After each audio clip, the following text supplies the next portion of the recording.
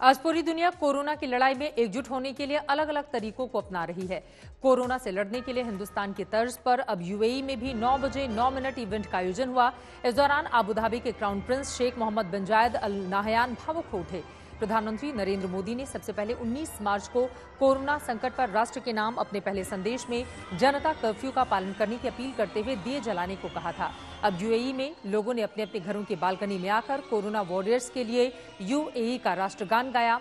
वहां रहने वाले अन्य देशों के साथ ही हिंदुस्तानियों ने भी हिस्सा लिया। खासकर वहां जरूरी सेवा में लगे लोगों के लिए हिंदुस्तानी बच्चों ने यूएई का राष्ट्रगान गाया। वहां मौजूद पुलिसकर्मियों ने सायरन बजाकर लोगों का शुक्रिया अदा किया।